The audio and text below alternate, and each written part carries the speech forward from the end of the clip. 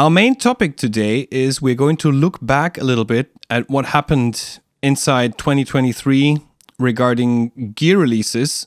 And we thought that we're going to set the following rules. Each of us gets to pick a personal top 5. And if it comes up, we might bring in honorable mentions. And I think I'm just gonna start with my number 5. And number 5 is less of it's not so much a new release. It's something that I've discovered this year, which has been a huge plus for me. And it is a small company out of Croatia called Q Pickups. Q like the letter Q. Okay. Q Pickups.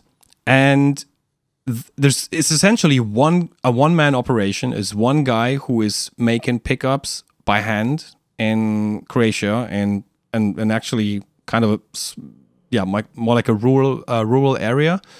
And what this guy does, he apparently got his hand on a couple of really rare and iconic pickups, and then found out, okay, that's how they did them, bought a shit ton of material and is now recreating them. And among the pickups are, for example, the pickups that are difficult to find now that were in the first John Mayer signature Stratocaster, the Big Dipper single coils. He also makes really great, I have a set of PAF style humbuckers, which sound really amazing. They sound like, what you would expect when you hear somebody, hey, this is an old Les Paul with PAF style humbuckers, and he plays it plays the humbuckers, and they sound like really bell-like. They have like this really bell-like tone, really round and soft. Like so, and discovering them was a big plus for me because they make these pickups at a super reasonable price. So essentially, if you wanted the Big Dipper style set of single coils, they're 150 euros. Which is... Yeah, that's reasonable. Yeah. For a set of 3 single coils, I mean, look at the other companies and see what you get for 150. Maybe you get a one pickup, or you get a set of 2 because, for a Telecaster or something. Yeah. So I can't recommend them enough, not only because of the quality, but also if you wanted something extra. Let's say there is a set of pickups and you have an extra wish, maybe. So what he did, for example, with the Big Dipper set, he actually installed a tap wire on the bridge pickup, so you could change the output of the bridge pickup to have it run a little bit hotter, and you can do that with a switch. Or you just decide for one of the wires because you like the higher output as your standard better, and you wanted to keep it that way.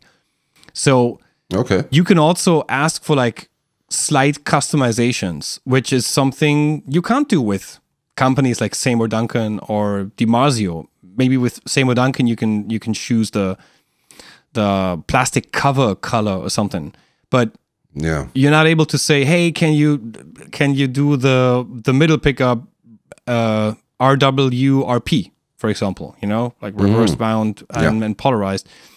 You can't do that with him. So I urge everyone, if you're looking for a set of great pickups with good quality, look for qpickups.com. We're going to link to all of the things in the description below.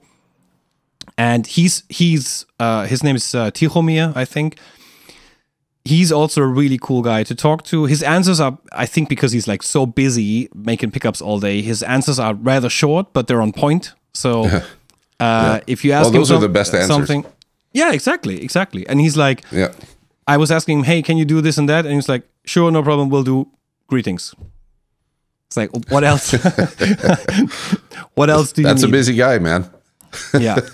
And since I'm planning to launch a guitar project next year, so I'm actually launching a little guitar line, nothing mass production wise, just a little, because I figured out I like making guitars, and all of them are gonna have Q pickups in them. So I'm glad that I found them, and I'm glad that I found a company that can deliver that quality and chance for customization at a reasonable price, which is impossible to get these days.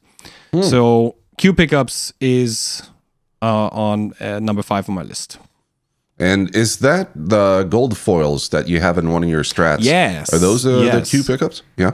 Yes, Those you sounded played awesome them at when I Guitar tried your Summit, guitar. right? Yeah, exactly. That's right. Yep. Yeah, they sounded killer. Yeah, those were the PAF style humbuckers with the goil foils, and you can get them in black. You can get them. That's the other thing. He also does like different covers.